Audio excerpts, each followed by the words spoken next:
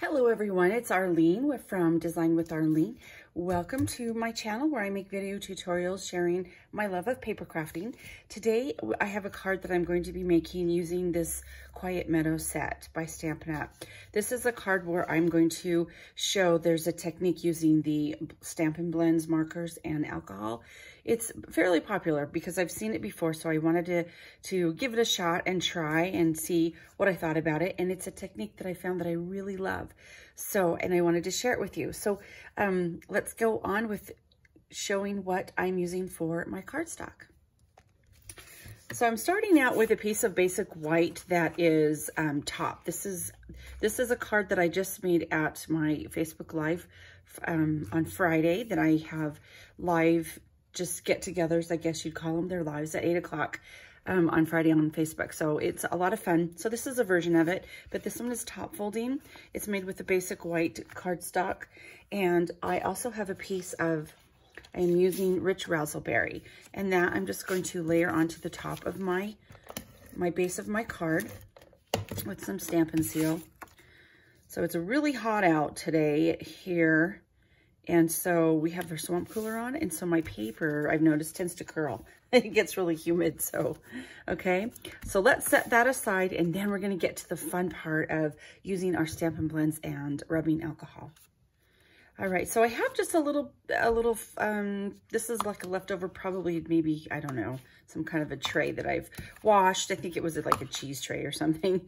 And I washed, and then I have it a little bit just damp. It's from the sponge that I use to clean my stamps with. And I'm just gonna kind of set that down there like this. This is a sheet of vellum. And all the dimensions will be on my blog, so I tend to not worry about the dimensions as I'm showing the tutorial. So it's curling, like I said, it's kind of humid in this area right now because of the swamp cooler, only the swamp cooler. It's pretty dry where we're from. And then I have some Stampin' blends. Now I picked both the light and the dark in the Old Olive. So this is some of the Old Olive that I'm just going to just scribble. Remember how we scribbled when in school? It was kind of fun. Okay, and then I'm going to take some dark, and I'm using the Blackberry Bliss, and I'm using the brush tip. So we'll just go in and color this in. And then I'm going to use the light of the Blackberry Bliss and the Old Olive and just repeat that process. All right, so this is what it looks like once I've scribbled on my vellum.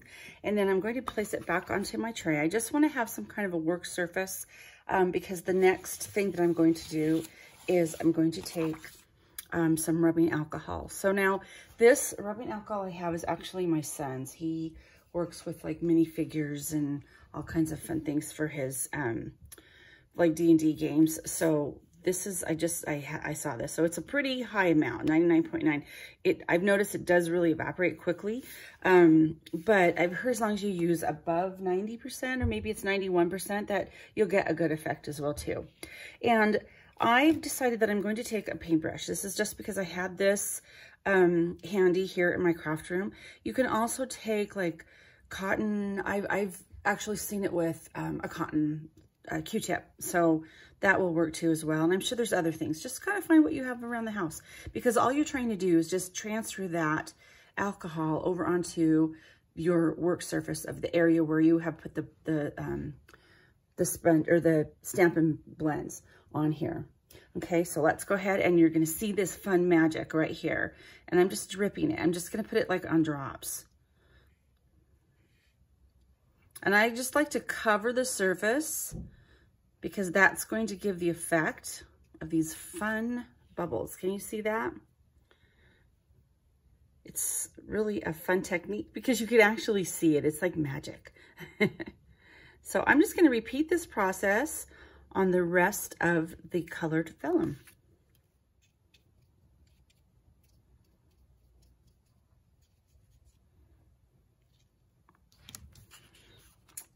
Okay, and then it is finished. It's still wet and it is curling, which you don't want it to curl, because if it curls, it's gonna kind of bleed a little bit out there. So I'm going to try this. I've heard somebody putting the alcohol on the bottom of their surface and seeing if it stays flat, which is helping. So that's a good thing. And then I have a heat gun. So you don't have to do this, but I'll show you what it does. It will kind of move that color around to make those ridges a little bit more definite, the lines. So let me show you what this does.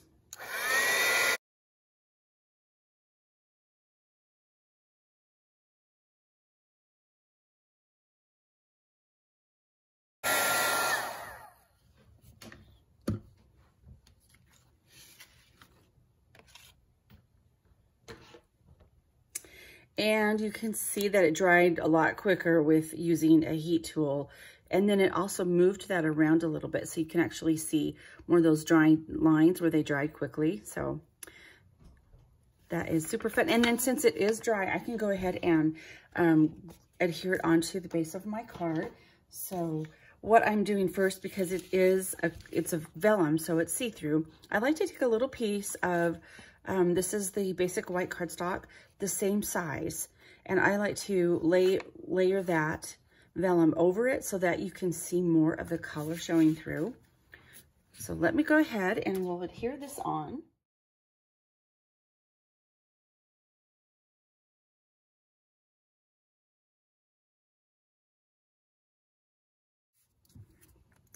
And then we will glue that onto the top of our Blackberry Bliss.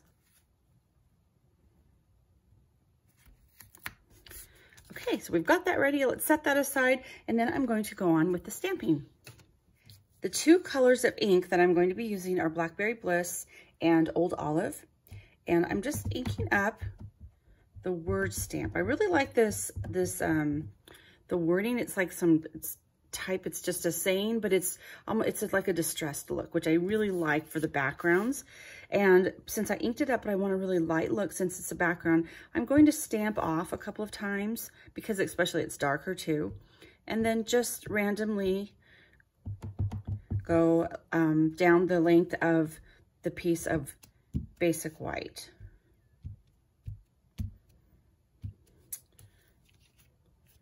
Stamp it a little bit more there just to kind of cover it up.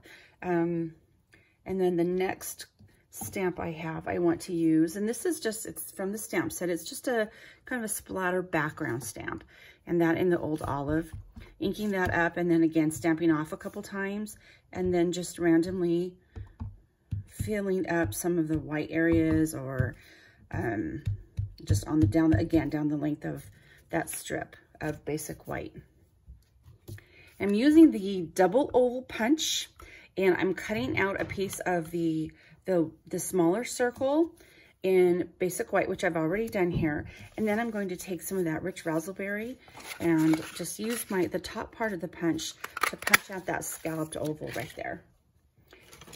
And then on the white piece of cardstock with my Old Olive, I'm stamping this little saying that says "You're too kind." So that can go like as a thank you card, or, you know, it's birthday card. It's got some versatility to it. Okay.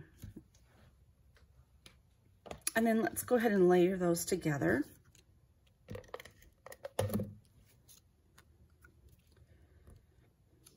Now, the stamp set, the Quiet Meadow, also has some dies that go with it. And this is the Meadows dies. So if you buy them together as a set, they're a 10% discount, but you can purchase them separately too. So I use one of those dies from that, from the Meadows dies, and I cut out this beautiful little, it's like a silhouette. So it's out of the rich raspberry. I really like it. It's just kind of little flowers with some stems going down. And that I'm going to actually glue right on top of the stamped piece that we have. I'm going to use some liquid glue here and get that glued up, and I will glue that into place. Okay, we'll get all of these things together and get this put together, the card. Now you can see where the color, the Blackberry Bliss, see with when I added the rubbing alcohol, it did lighten it up, which is why I went a little bit higher or lighter in my cardstock, which I used the rich raspberry instead. So I have a piece that's cut a little bit larger, and that's just going to layer I'm layering on the Whisper White, or Basic White. I know, I've been calling it the other one for so long, Whisper White, that it's some old habits sometimes die hard. All right, and then let's layer on this piece over here. And then I've got some Stampin' Dimensionals that I'm going to use to adhere this. But what I want to do first is actually take some of these little gems. So these are the Silver and Clear Epoxy Essentials. I really like them because they have different designs on here. So I am going to use the little diamond shaped ones. And then another one down below it. Okay. And then I also have a piece of, this is some linen thread. So I just took a length of it and then I folded it in half. So I'm working with a double strand, and I'm tying just a simple bow. I say simple, but you know, bows, I say this every time, but I'm actually getting better with the bow making. So, okay. And I want to leave a little bit of a longer tail on this one this time, just because they remind me of like wildflowers, and you know, I thought that was cute. So let's go ahead and put my sentiment on that with the double oval punch. If you have any of these, or you have this set, let me know what you think about it, if you like it. And even that double oval punch, what you've done with it. This is where I would usually take, let me see, I think I have a glue dot. I found one.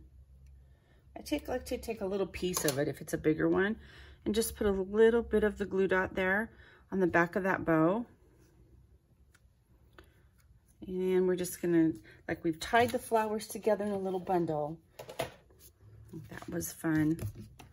Okay, and then there you have that really fun card. It's it'll open up and you can put a sentiment on the inside if you want, but you can see what that fun technique is. So I hope you enjoyed this video. Let me know what you think. If you try the alcohol with the Stampin' Blends technique, let me know what you've made with it. Check us out on Facebook. There's always places where you can post your ideas and what you've done, your projects. So I'd love to see them. And if you like this video and you want to see more of it, please hit that subscribe button. We'd love to have you join our little community. Thanks, and have a great day. Bye.